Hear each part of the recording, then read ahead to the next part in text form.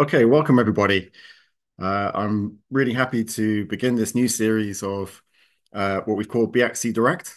And really, these direct webinars are designed to go a little bit deeper into some of the issues around what's facing acupuncture and how we work together as a community to achieve what we want.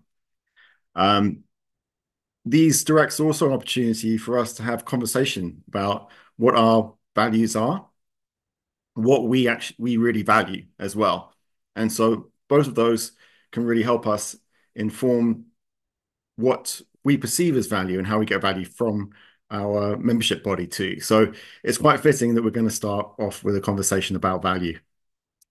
So in this, let me just find the controls. There we go. So in this presentation, we're going to be talking about the BAcC, and quite often it's we commonly say the BAcC is going to do this, or the BAcC has decided to do this. Well, actually, we are all the BAcC. What the BAcC is an organization that you elect some governing board members to decide how to spend the money of your membership fees for the benefit of us all. So really, it's a collective thing. The governing board are your representatives, and they tell me what the priorities are, and I try and implement them as the CEO and with the help of the staff.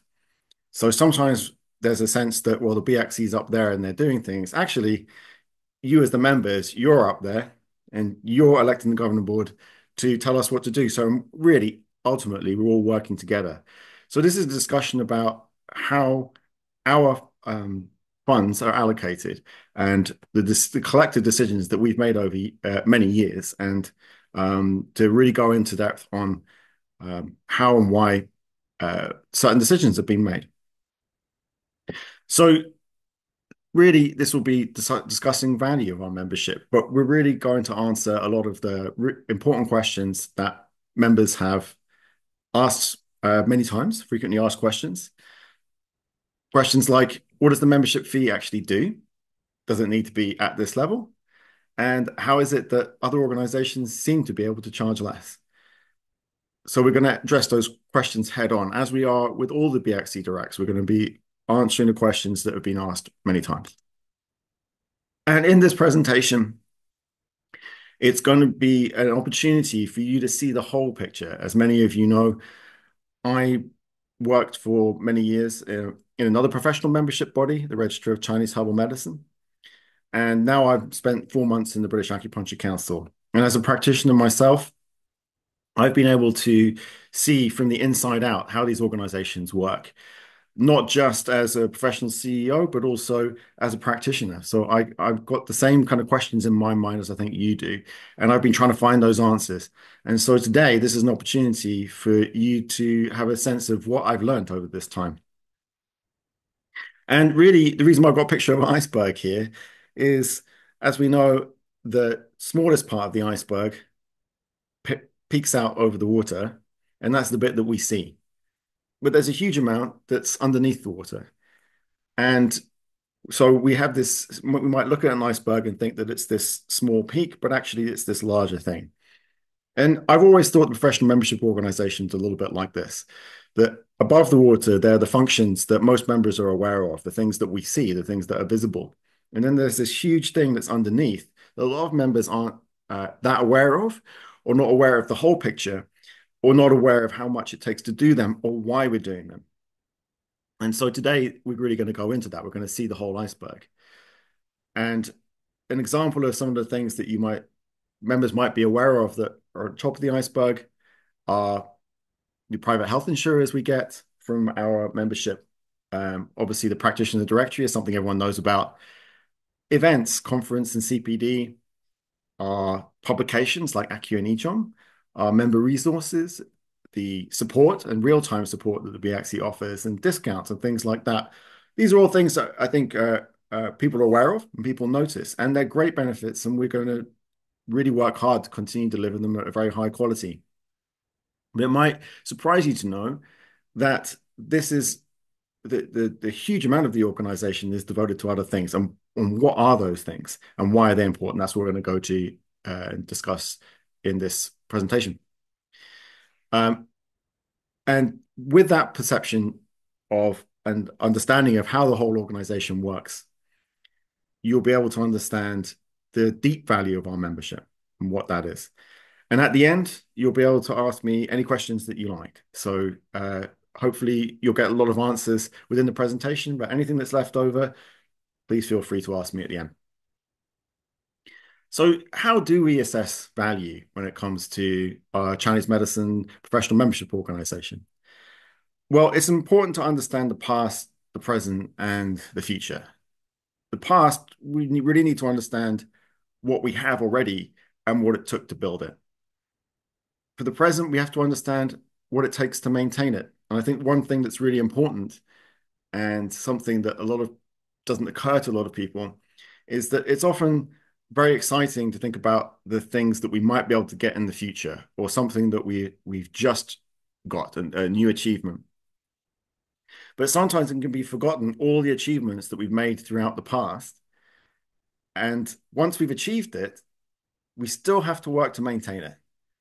So when the first colleges went through accreditation, or the first time we had the accreditation body, that was probably quite exciting, I imagine. I wasn't around then, but I imagine it was quite exciting. We still have an accreditation body, and it takes an enormous amount of work and funding to maintain it. And the BAcC is the only non-college funder of the British Acupuncture Accreditation Board. We'll talk about that later. So finally, we need to understand what it takes to build on this and how to push things forward for the future. So all of these things go into our perception of value. And I like to use this metaphor of a ginkgo tree because just like Chinese medicine that's been here for millennia before us, and we only get to learn it because there's been generations and generations of amazing practitioners over thousands of years that have passed it down, put the work in for the future, holding that medicine for the future and passing it on. And then in this country, we have about something like 60 years of history of people dedicating their lives to learning and teaching this medicine and passing it on. And that's what we inherit. And it's a little bit like this tree because this ginkgo tree in Kew Gardens was planted in 1762. It was there before all of us were born, and it will be there after all of us pass away. And in between this, someone has to look after it. We can imagine that this large tree on the left is like Chinese medicine from East Asia. And at some point, we took a little sucker from this and we planted it in the West. And on the right, what we've got is like a teenage tree. So this is the tree that we're looking after now. This is what we've all inherited. And our job is to look after that tree. So we're like gardeners. All of the members are gardeners, taking care and treating this tree well so that we can pass it on to the next generation too. So that's really, I think, one of the most important ways that we can look at our membership, that we can look at what we're trying to do here. We're trying to sustain that tradition going forward. And to really understand all the different aspects of how we all the responsibilities we have and all the different ways that we can create value for ourselves and for future generations. There's a huge amount that goes into that. And today I'm going to give an overview, but actually the whole BAcC Direct series will give much more detail on a lot of different aspects. So for example, we're going to do a direct in October on the PSA and regulation and the value of regulation. In November, NHS Integration Month, we're going to give a direct on all the opportunities within the NHS that are coming up now, only made possible through all the hard work of previous generations. And then in 2025, we're going to do make some focus on research, on education, and we're going to really flesh out all these different categories. But today will be the overview of value of the work that we do. So today, I'm going to give you two kinds of answers about where our money goes and what it does. Some of those answers are quite exciting, things like all the opportunities in the NHS and everything that's happening right now. And then some of the answers are not particularly exciting, but what they have in common is they're both true. And it's really important for us to understand the truth and what it really takes to run an organization. And so today, both of these answers will have you'll be able to hear the truth and and you'll be able to evaluate it for yourself. And it's only when we have the truth that we can actually make the best decisions for our future. I remember a time when I was working in my clinic and I had a patient, and I'd seen that patient for a couple of years, and I had made some progress, but I felt really blocked and really limited. One day I asked the patient a question I'd asked them every single time they come in, what's your frequency of urination? And they told me, oh, it's really frequent. It's about 10 or 12 times a day. I said, oh, that's interesting. Is that new? Because you hadn't told me that before. And she said, oh no, that's been going on about 5 years. I said, but I've asked you that question for the last 2 years every time. And how is it that you only just told me? And she said, well, I had so many symptoms I didn't want to burden you with anymore. Anyway, the point of that story is that for 2 years, I hadn't had the full picture. I hadn't had the truth, which meant I couldn't make the right diagnosis. My diagnosis was always slightly off because I didn't have the full picture. And it's the same with our membership organization. We need to understand the reality. We need to orient to reality, otherwise we can't make the best decisions for our future. And whether the reality is exciting or the reality isn't that exciting, it doesn't really matter because then we can make the best decision for our future. And that is exciting if we're making the good decisions. So that's really what we're going to be looking at today. So let's go right to the heart of it. What are these underwater iceberg costs that aren't immediately apparent to members? Okay, so I've put them into three categories. The first category is what it actually takes to do the minimum standard of regulation. So I've deliberately emphasized the words actually and minimum here. It's actually because uh, there are there's many different ideas out there suggesting that you can do the minimum standard of regulation in different ways. And what you'll see today is that's not really that true. The minimum standard, there's really only one way to do it. And so we'll see what all that means and then what it actually takes to do that and why the BAcC is doing that while other bodies may not be. The second question is the actions that the BAcC do to support the future. So just like the Ginkgo tree that we started out with, the BAcC makes a huge amount of investment and has done over many years in supporting the future, handing on what we have to the future generations. Again, something that you may not see in other bodies. And then the final point is actually some realities about the costs of managing a membership at this scale. And these are actually things that I've only come to learn in the last few months. And they're really important points to make, and they're the reality that we have to understand of what it takes to run an organization. And we'll go to those towards the end. And what's really important is that these areas also happen to be the most important areas for our whole mission. And again, you'll see why as we go along. They also happen to be precisely the areas that competitors don't do, which makes it a little bit of an interesting challenge for us because when one of the things that really attracted me into working for the BAcC is that having worked with it closely for a few years from the outside, I realized that you could say a number of things about the BAcC, but you could always say the BAcC was always trying to do the right thing in the right way. Absolutely true from what I've seen from working closely with the BAcC for many years. And when you're trying to do the right thing, you will address this whole iceberg. And even the things that maybe members don't have a huge knowledge of or understanding of, but you'll do them anyway because they're the right things to do. And when competitors don't necessarily do those, they just do the things that are visible to members, it makes it quite hard sometimes to compete because we're doing the responsible thing.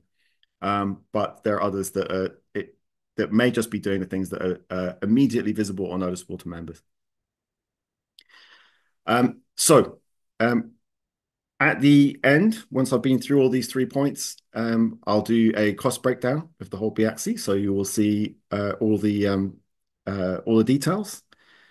I'll also compare the fee to other equivalent organizations, and there'll be opportunity for more questions.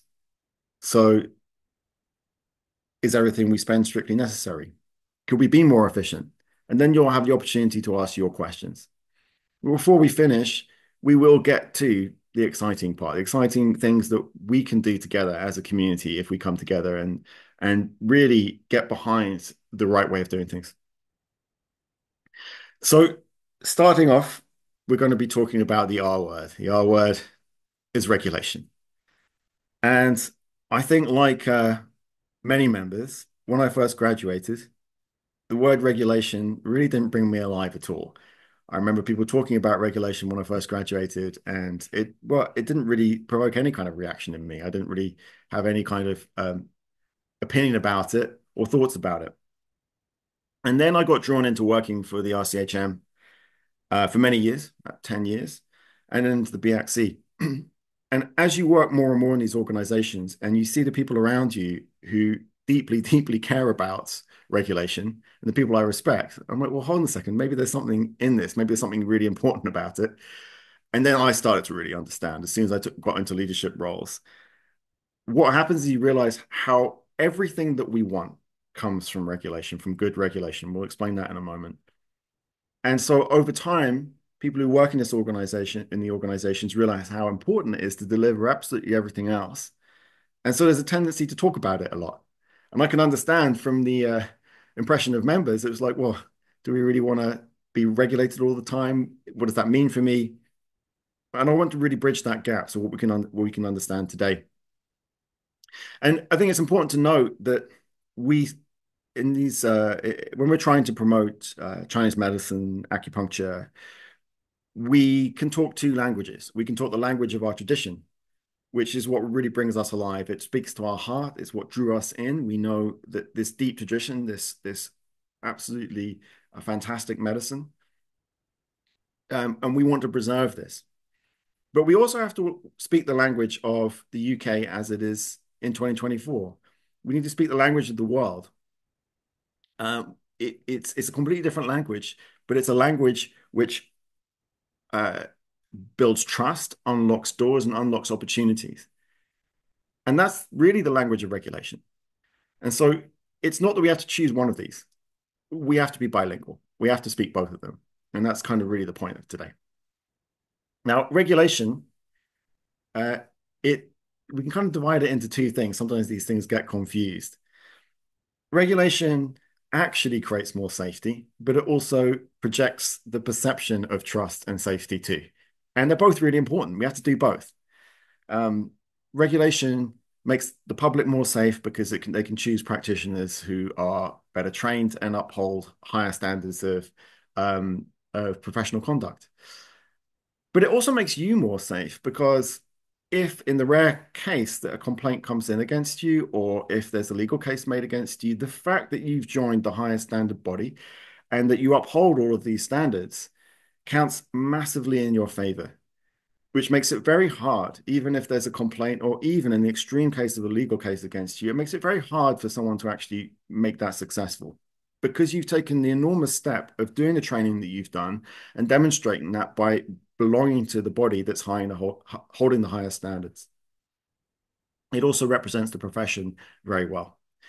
But it also communicates trust. So it enables us, this regulation enables us to project this. And this is really, really important because the professional world, the institutional world, the world of the government and the NHS, they notice. This is a language that opens doors. And this is a very important thing to appreciate.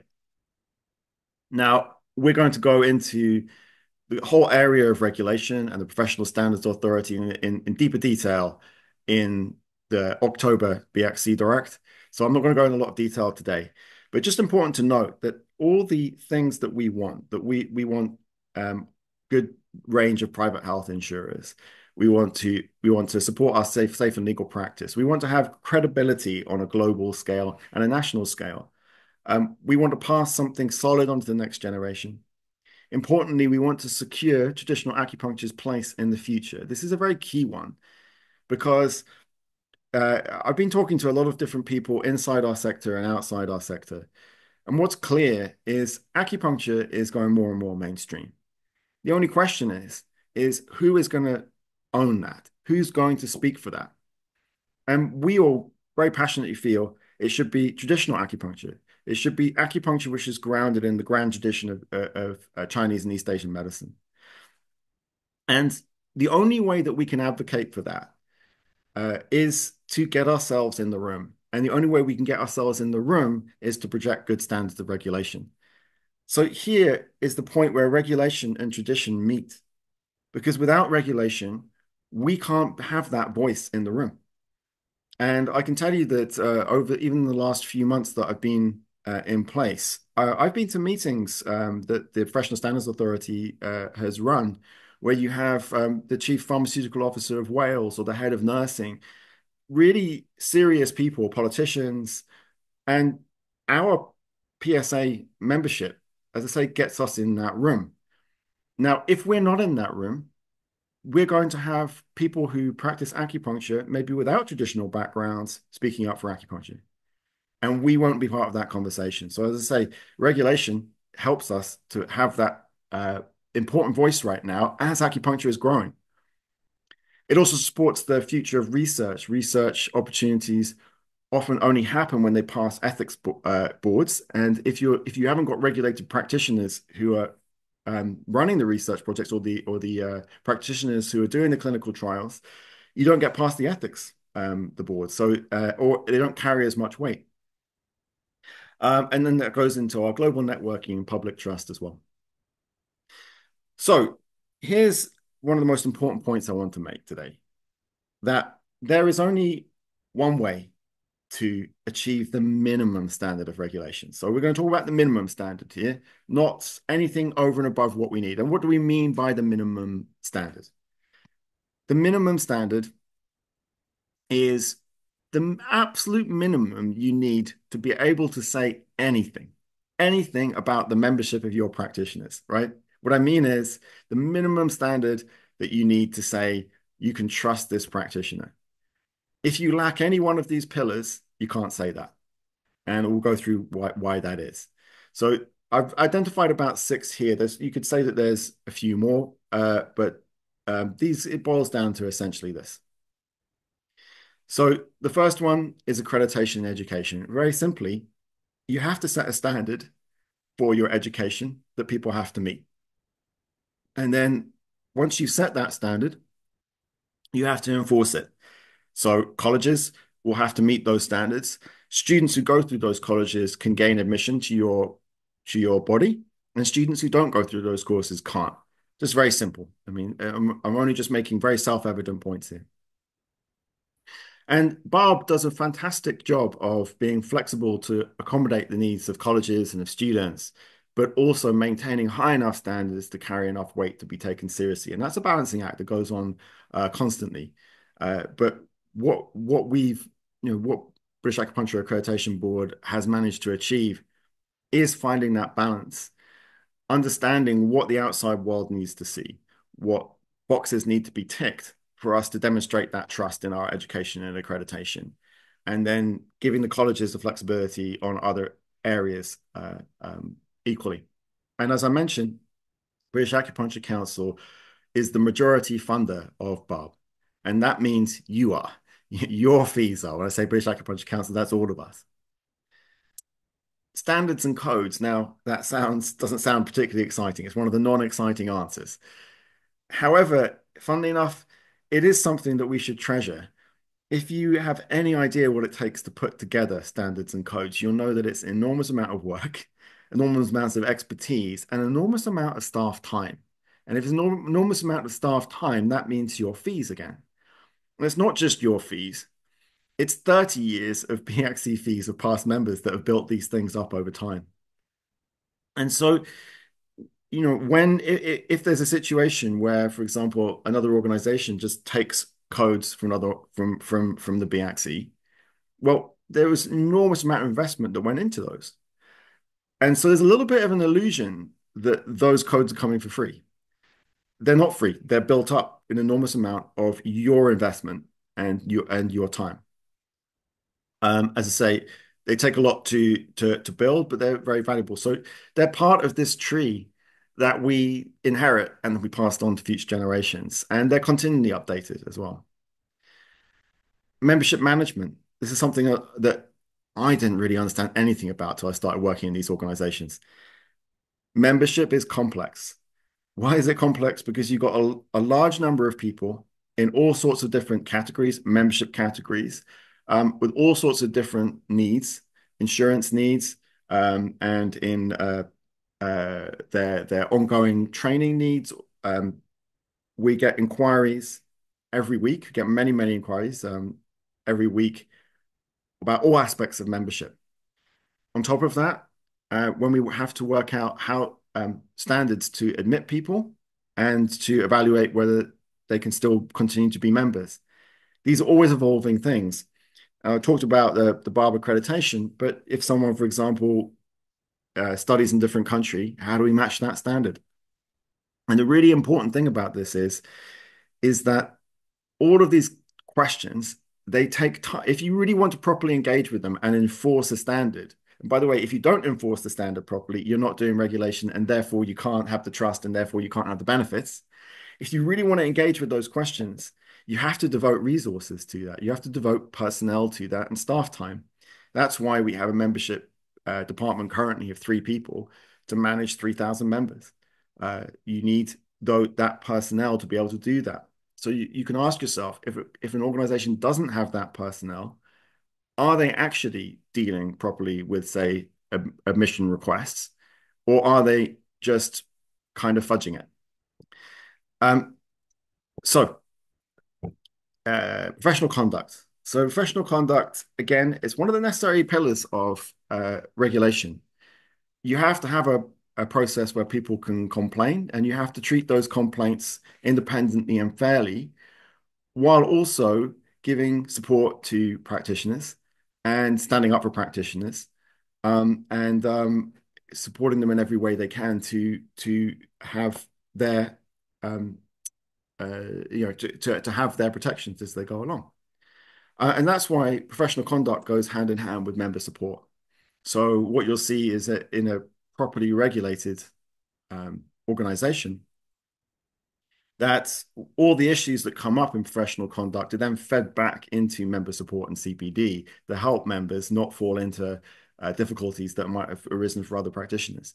So this is something that really sometimes professional conduct is seen as a difficult area of membership, but actually I think it can be really seen as something where you can deliver a high level of support for members too. The last one is governance. What does governance mean? So I'll explain a little bit more detail what governance means, but ultimately, if you have no minimum standard of governance, you have no oversight, which means basically whatever you claim about regulation, even if you claim you have the other 5 things, you can't demonstrate it. There's no trust in that process, so you can't claim to be a regulator. So what does that mean? Well, this is the governance structure for a company, but also for a regulating body. And we're both. The BAcC is a company and a regulating body. So you might be surprised to see the membership's right at the top of this structure. So the membership is the boss.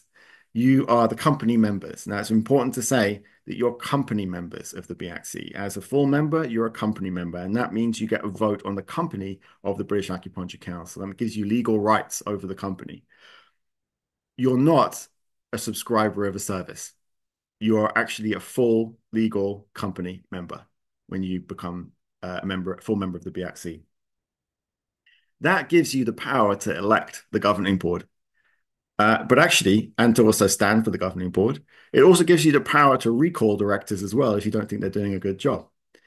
Now, the governing board needs minimum standards. It needs a minimum number. It can't be 1. Actually, it should probably be over 3. In the BAcC, it's at a nice standard kind of professional number of 9. That's 5 practitioner directors and 4 lay directors. And the lay directors get an extra layer of oversight because they're somewhat external to the profession too. So they give an external validation of and oversight of our processes. So, what else do you need? You need democratic elections. And if you don't have democratic elections, then there's no oversight. You can't actually, there's no power to elect or recall the directors. You also need term limits. It means that you can't just elect someone and then they are the director for life. So in the BAcC, we have 3-year term limits, and then you have to be re-elected, and you have a maximum term of 2. So some people will serve for six years, but that's it. They can't stand again after that, and that's important to maintain this continuous oversight. There's also a duty to manage conflicts of interest, also enhanced by a larger board, because a larger board means that each board member can be aware of the conflicts that other board members have. And there's kind of a mutual support in helping people to deal with those conflicts of interest. So the governing board is my boss. The governing board has the power to recruit or dismiss the CEO. So if I'm not doing my job or I'm compromised in some kind of way, the governing board can fire me. And the CEO has the power to recruit or dismiss the staff in the same way. So there's an accountability that goes all the way down through the organization. If you don't have this, as I say, you can't say that you're a regulator because there's no oversight on the regulation.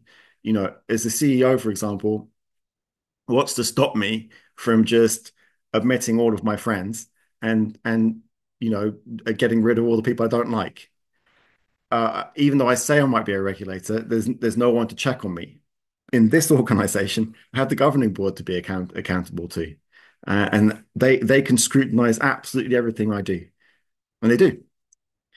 And then in the opposite direction, you've got the accountability. So the accountability flows upwards. The staff are accountable to the CEO with their annual appraisals. The CEO is accountable to the governing board with my annual appraisal, but it's actually constant. My accountability is constant. There's 4 governing board meetings a year, which I have to report to the board.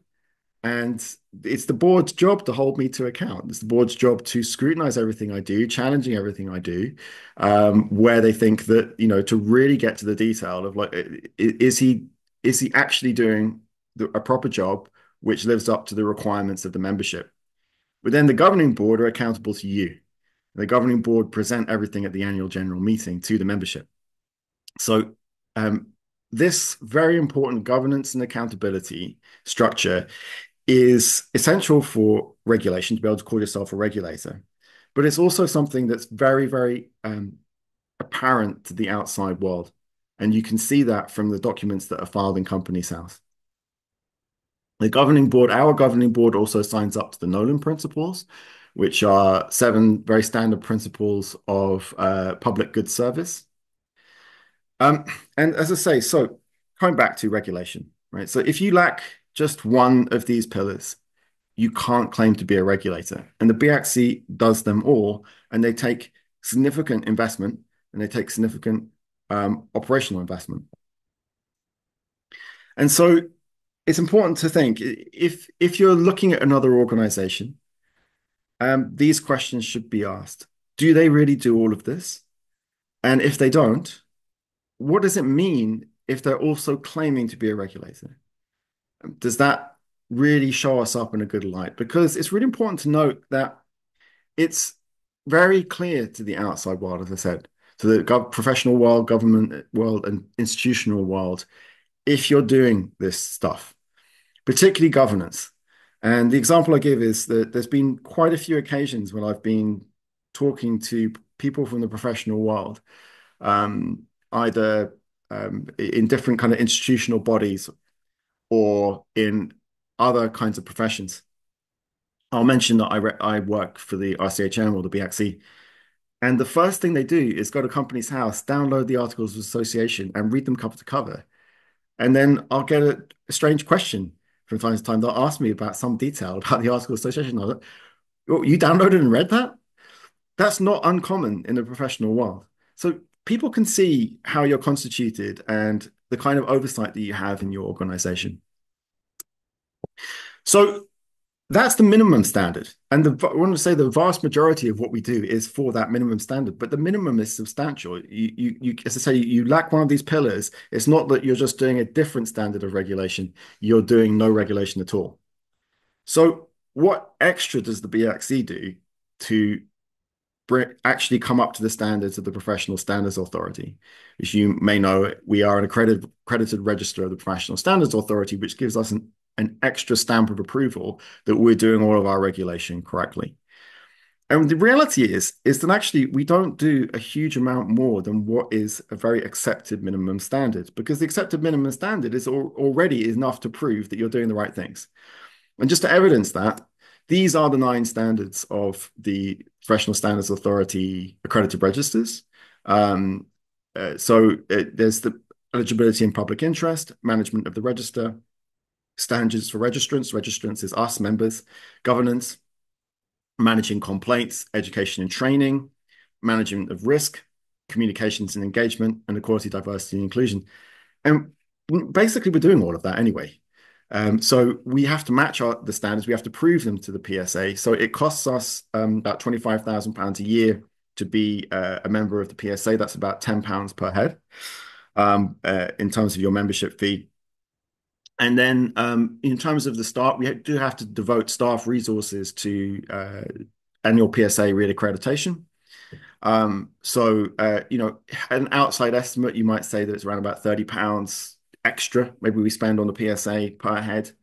But for that, we get something substantial.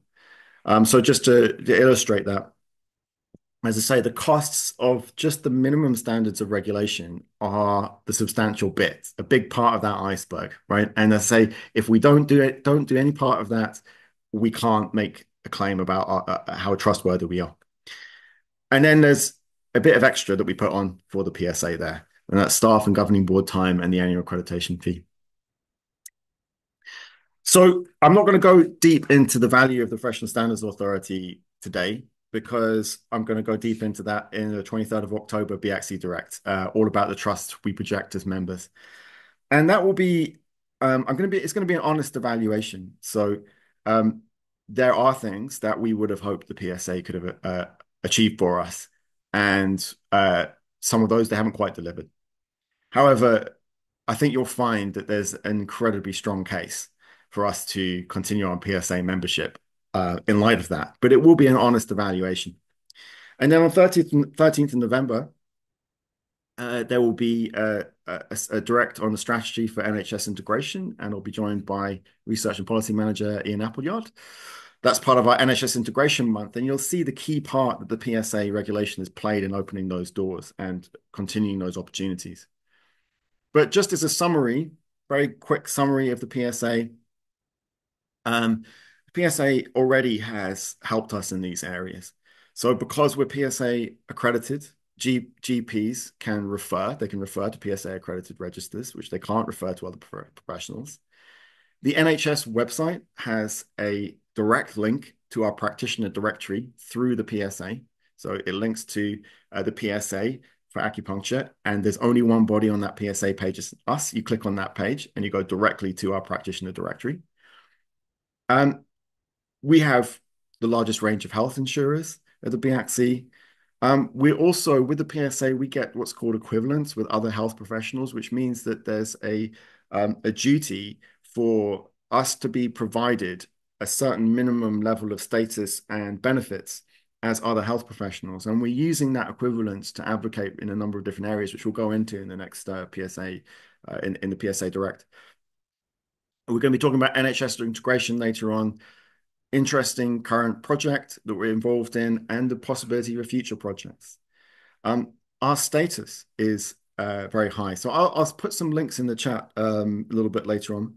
But there's actually a link to the NHS employers page where it specifically explains the value to NHS employers for PSA accredited registers.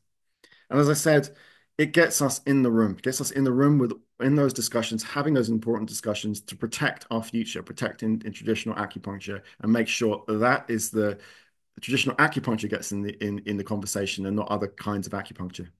As I say, it also promotes our research. So we'll be talking about that a little bit later down the line. So with regulation, just coming to the end of this bit, why don't all other organizations do it? Why, if it's that important, why don't they do it? Well, it costs money, and it's not immediately obvious. As I say, it's not that thing that peaks up above the water that catches everyone's attention. It also takes a great deal of expertise.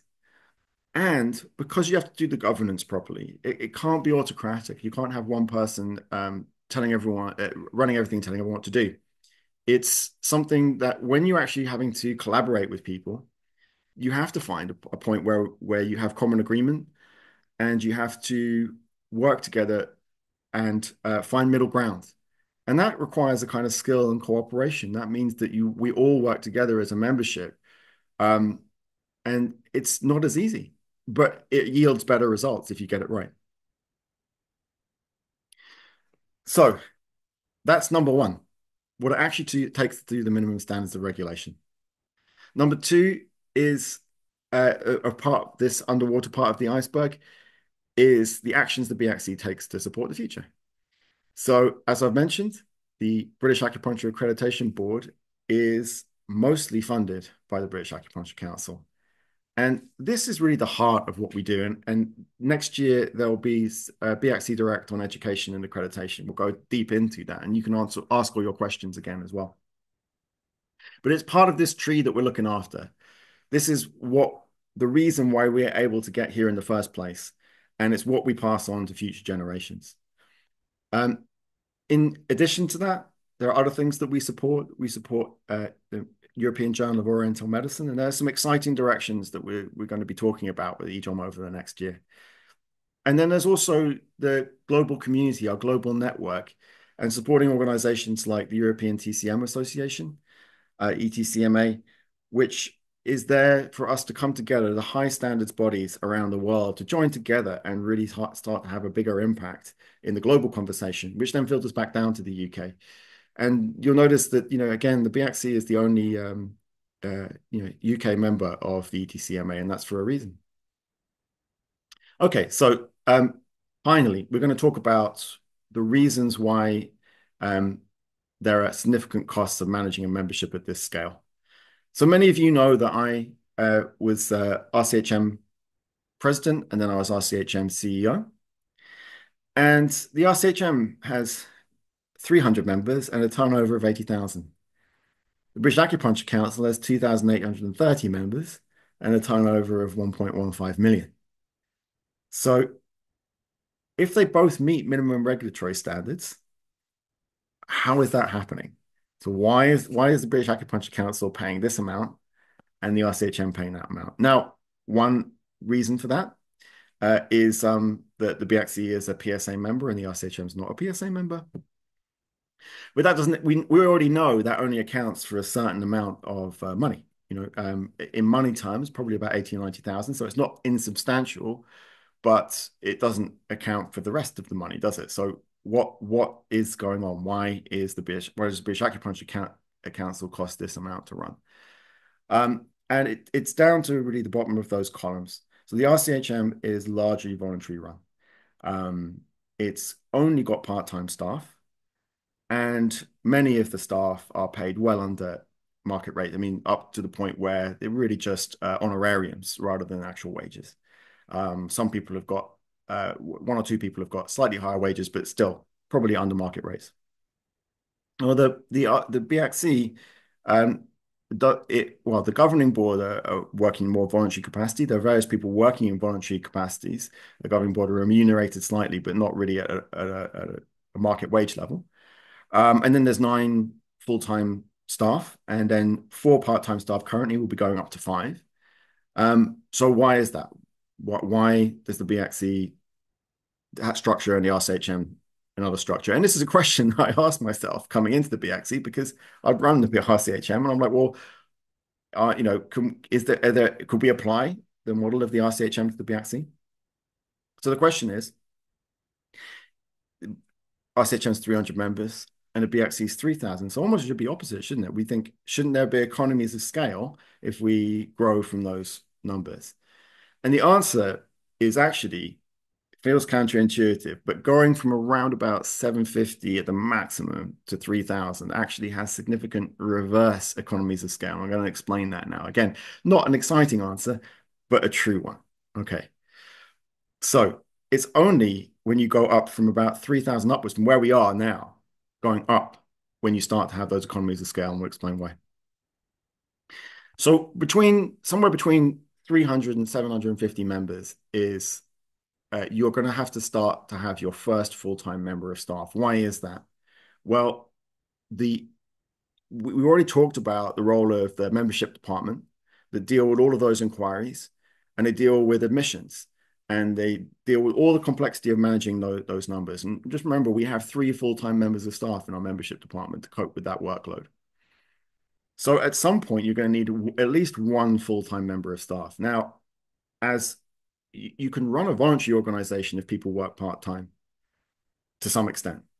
So if we have only part-time roles, then people can do, say, 3 days a week in the BAcC, and then, or even 2 days a week, or half a day a week, and then the rest of the time running their practice. But the more that number goes up that you're working, the less time for your practice, and then the less volunteers you're going to have until you have no volunteers because you just need full-time staff.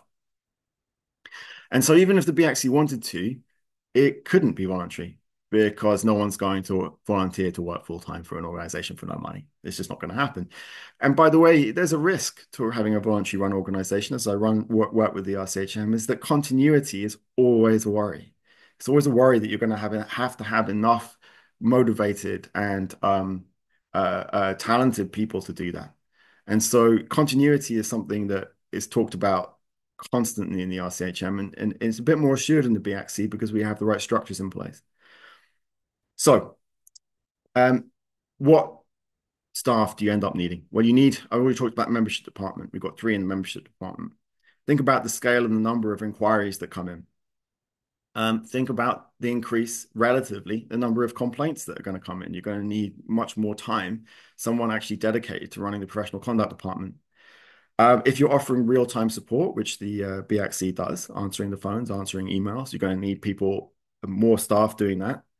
And your community grows. So all the needs of the community, all the amazing things that are happening in the community are growing that need attention and need support from British Acupuncture Council. You quickly need a lot more staff. And as with those staff, when you get a full-time professional staff member, this is you need to pay a market salary and you have to market benefits. Um, you then have recruitment costs. You then which can be substantial. If you ever worked in a company, you'll know how much is dedicated to human resources to be able to run an organization where staff well-being is looked after, but also do it in a way that's legal and doesn't get you into trouble so that you might get sued, for example, by an employee. That's where HR comes in. You absolutely need it.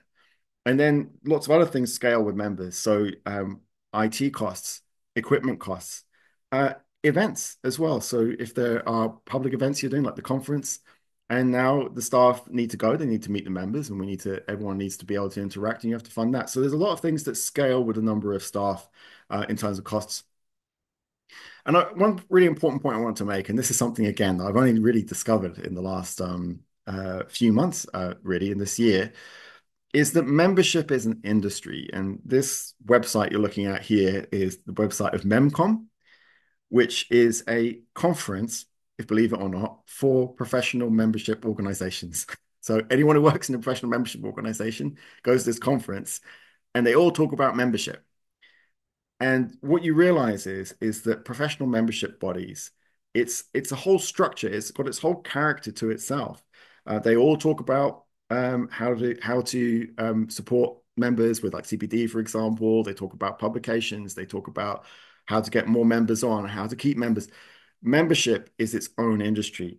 And what you may not know is that many people make their careers in membership. Many people they want to be a communications director for membership bodies, or they want to be a membership manager for membership bodies, or an events manager for membership bodies. And that's a whole career path. And what happens is that they'll get experience often with a smaller body. And once they get a certain level of experience, they want to move on into a better paid or higher management role. Um, in a smaller organization, they can't move up. So they have a real incentive to move on, which means that the paying our staff a market wage is the only way to get the quality staff, but also to make them feel like they want to stay as well. So to provide value to both our staff and to our members, all of our wages are benchmarked against industry standards. So that means that we can maintain a staff that's going to do the work. And the longer staff members are on board, actually, the more they grow into that role and the more they can deliver. So it's really in our interest to try and keep good staff on for a longer time. Okay, so what's the staff that we need to, what spread of staff do we need to deal with the whole iceberg? And so I've just named a few departments here in the BAcC. So our membership department's got three. Safety and research, we've got safe practice manager and research and policy manager. Publications, we've got publications manager. Professional conduct, we've got professional conduct officer. In events and CPD, we've got our learning and events manager, and then communications, two part-time staff in communications. So this is the minimum spread that you need to run a professional membership organization. It's minimum number of departments that you need, whether you've got 300 members or you've got 30,000 or 60,000. You need to address those functions with what you have. And so really what you're looking at here is actually a very efficient, scaled down version of what you need. And some of you may know that the BAcC has actually downsized its both its physical office presence, its downsized, and its staff numbers. So it's gained a huge number of efficiencies, particularly over the last, say, 5 years or so. Now, with that number of staff, now that you've got that number of staff, you need some other things. You need a CEO to manage them because now you've got 14 staff. Who's going to manage those staff? Um, and you need a finance manager because the complexity of the organization now needs to be tracked on a full-time basis. Systems and operation manager and office administrator. So that's how it all expands into what we have. And this isn't a bad thing. In fact, it's a good thing. Just to mention that this doesn't even count the staff that run EJOM and the staff that run the British Acupuncture Accreditation Board, which are both funded by the British Acupuncture Council. And so that builds up to the first breakdown here that I'm going to give you of our costs. So staff costs cost around about 50% of the organization, and that's why. There is a very good reason for that. Any organization that grows beyond, say, 750 members or so will very soon stop being a voluntary run organization and professional run organization. There's no way around it. But that's a mark of success. It's something that should be celebrated. It's a reality of the world, but it's because we are successful. It's because we've grown to where we are, and it's a really good thing. And also, having good staff practices is part of regulation.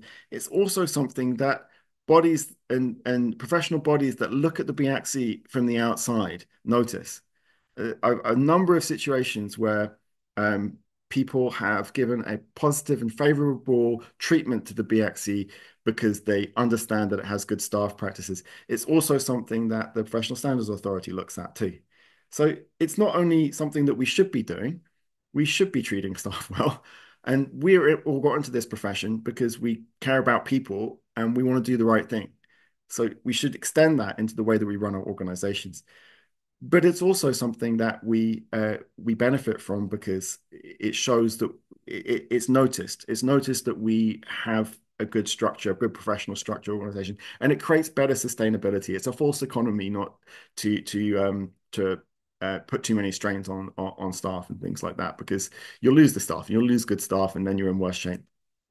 Okay, so when we grow to 5,000 or 10,000, which I hope we do, then I think we get the economies of scale. Because if you look at that minimum spread, well, it's mostly covered. And so we might have to add one or two staff here and there, but probably not proportionately to the number of members that we're growing from at that point. Because currently we're kind of mostly just about covering our costs with our income. But as we grow, well, you have more members, you have more income. So we'll actually get those economies of scale. And you might ask, could we grow to this number? Well, the physios have 65,000 for reference, right? So a much, much larger organization, and they're obviously benefiting from way larger economies of scale. And I think I was told it's got around about 80 staff. So they have grown a huge amount, but I guess their functions have grown a lot as well. But we'll look at that in a moment. Okay, so here it is all together. we've looked at the staff as roughly around about 50%, it's just slightly under 50% of our costs.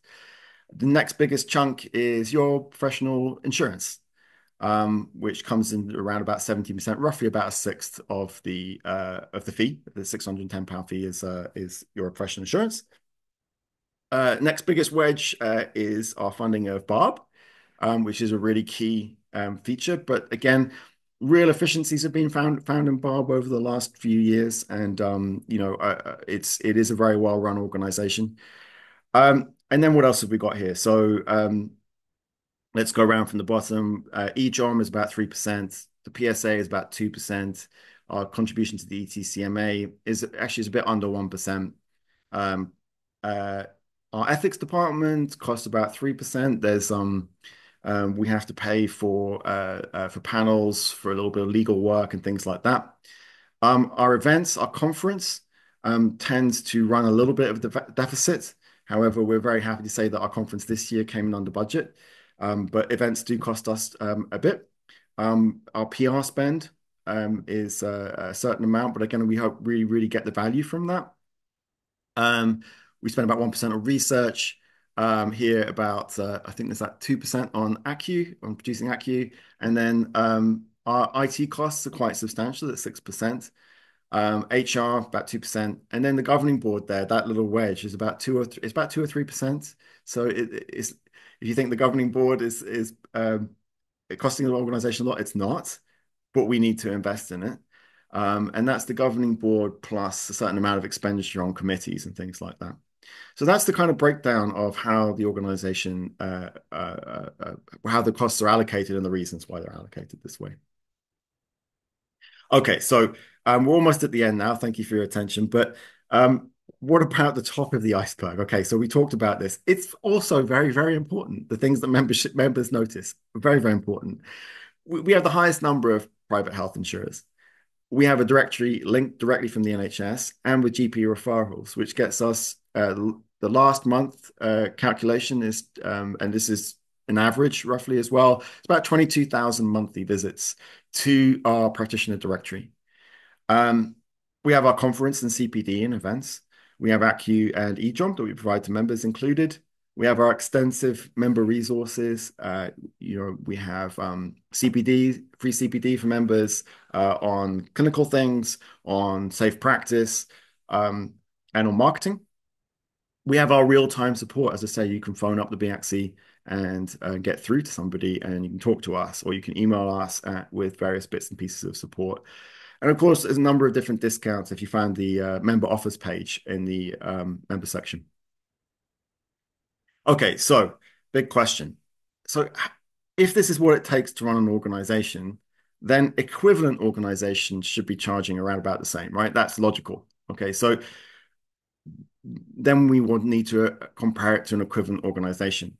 Now, there's no point us comparing our organization to an organization that's not doing those big parts of the iceberg. They're just doing the visible bits. So we have to really compare like for like. And that's organizations that are seriously doing the regulation side, that are seriously supporting the future and things like accreditation, and that have the same kind of scale challenges as us as well.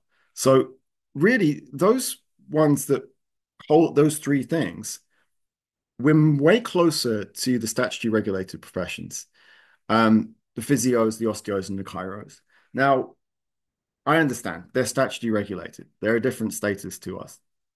And that's not my point here. My point is that the actual work that they're doing is equivalent to the work that we do. They're actually doing regulation. They're actually doing the support of members, and they're actually advocating for those members as well. So in terms of what it costs to run the organization and what they're going to charge, there's an equivalence there. So let's see how we compare. Now, it's important to note that in the statutory regulation professions, this is what happens when you become statutory regulated, is the organization split. So on the one side, there's a government operated body or government staffed body, which is their regulator. So with the Chartered Society of Physiotherapy, it's the Healthcare Professions Council, the HCPC, which actually regulates a number of different professions. And then things like with the osteopathy, there's the General Osteopathic Council, the chiropractic is the General Chiropractic Council. So on the one hand, you have your regulating body, and on the other hand, you have your voluntary membership body. Say voluntary because you don't have to be a member of that body. But the voluntary membership body does things like advocate for the profession, which the regulator doesn't.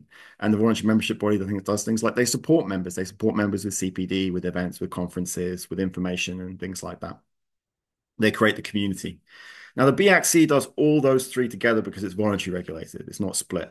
The BAcC regulating bit and the support and advocacy bit is all together. And there's actually an advantage in that because it means that the regulatory bit never gets too bureaucratic because it's always tempered by all the other bits, right? So it actually you maintain that authenticity. But anyway, so the BAcC has a combined fee of 610. So what we have to do is we have to add up the two fees because the BAcC does all of those functions together, and then we can see the equivalent. So with physiotherapy, the Chartered Society of Physiotherapy is £442, the fees. The regulating body is 116, and that's 558. And then we can do the same for osteopathy. And then chiropractic, there's actually two voluntary bodies that I found. And you can see they are up to 908, 1148, and 1450. Now, I'm not 100% sure because it was a little bit difficult to tell from the website, but I do know that the Chartered Society of Physiotherapy includes professional membership insurance, professional insurance. But I think it's very possible the osteopathy bodies and the chiropractic bodies don't include their insurance. They have to get that on top. But don't quote me on that, but it seemed like that from the website. But even if they did include it, you can see that we compare extremely favorably to osteopathy and chiropractic. And we're a little bit more than physiotherapy. But do remember that the physios are 65,000 members.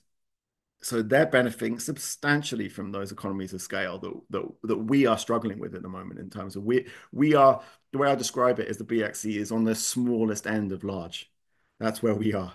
So when we grow from here, we get those economies of scale. But still, even accounting for that, the BAcC is compares, it's in the same range, as the physiotherapist. Okay, so could things be run more efficiently is a key question you may be asking, right? And that's my responsibility. You can hold me to account for that, right? But I've been through the budget many, many times since I've come on. It's a question I'm constantly asking myself. But it's important to note, to begin with, that fees have not risen in 12 years. And when I say they've not risen, they've actually fallen because of inflation. Put quite simply, they've they've dropped by about a third, or put another way, if they've been rising by inflation, they'd be around about in the 900 range right now. So because of that, the fees have been dropping. And in order to absorb that, savings have been made year on year on year on year. That means that, there was a time when the staff numbers were over 20. There was a time when we had a full physical office, and now it's mostly remote. So a huge number of savings have been made over this time. And so from this perspective, £610 is actually incredibly reasonable price for a professional membership body in 2024. And the reality is that everyone knows what inflation is like. And as I've already explained why it is that our salaries, in order to sustain the organization, have to maintain their kind of market equivalence. Otherwise, we can't run the organization. So fees will have to rise at some point. There's no decision about that, but it will have to happen. And I really hope that if that decision has to happen, it's done to try and support and sustain all this amazing work that we do all together, by the way. This is all of our efforts and our fees. And that if that is the case in the future, that you can refer back to the things that I've talked to here, or if you have a conversation with another member and they're trying to understand why it is that might be happening, we can you can make some of the arguments that have been made today. So that's what it all looks like. We're going to move to questions in a moment, but I just want to finish with just to say that what we focused on here are true things about what it takes to run a membership organization. But really, there's a real exciting future for us when we can actually come together and leverage what we have and build on what the past has given us. And in November, we're going to have NHS Integration Month, and you're going to hear about a project in Gloucester, which was only made possible quite explicitly because we're holding those standards and because we're a PSA accredited register. The primary care network manager said it to me in those words, unprompted, that it wouldn't have happened without the PSA accreditation. Um, on 30th November, we're going to talk about this developing strategy, how the opportunities to move into the NHS are kind of opening up and how we respond to that. I'll be doing that BAcC Direct with Ian.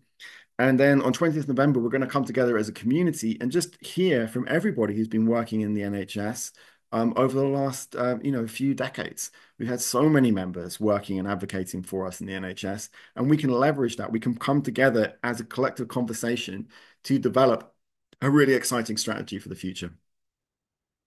And we're really on the cusp of finding real integration in the public sector, real integration in the private sector, and also integration globally, coming together East and West, and culturally too. I think there's an amazing opportunity right now for us to come together and really come together East and West, um, to really communicate the depth of what we do. And you'll be hearing a lot more about this as we go forward. Find a real career structure for acupuncture, something that's really solid and clear, and clear career progressions, and also coming together as our in our vibrant community and really leveraging that and building more and more on the community that we have. Because when we come together, there's really nothing that we can't achieve. And that community will be built on with a few new initiatives. There's this initiative of community conversations where we have the important conversations where you take the lead, we shape the future together. And the next ones will be on the 16th of October. We're going to have a Zoom where all members can come together, following on from the successful student vision boards at the conference. I'm going to invite all members, actually BAcC and RCHM, we're going to come together and we're going to talk about our visions, our hopes and aspirations. And this is your opportunity to have your voice heard and to let the leaderships of each organization know what your priorities are and what your hopes are, and that can inform our future strategy. And the BAcC strategy for the next 5 years will be being developed next year. On the 20th of November, we're going to have this NHS conversation again, elevating the amazing people in our community who've been taking the lead within the NHS. And in conjunction with all of that, another way for us to have visibility of our community and go a little bit in depth into the deeper thoughts from our members is the video series we started called Cultivating Tradition. There again with the tree that we're all looking after. There's already been a couple released on our YouTube channel. You can see them linked in e-news. The first one was with Cinzia Scorzon, and there's one just released with Volker Scheid, and there's more to come, and they'll be coming on a regular pace. So the final thing to say is the tree says thank you to you, because your membership fees have contributed to what we have today, and not only what we have today, but what we're going to hand on to the future. And so much of the investment, it may not be completely evident when that investment goes in, when we're going to yield that result. But what you'll see when we talk about the NHS integration is that it's only made possible with decades of work, and now it's bearing fruit. And who knows what the investment that we put in now might achieve in another 10 years. And again, I say that's really something that's so hardwired into what Chinese medicine is. We have this thing, and it's important for us to hold it and to pass it on to future generations.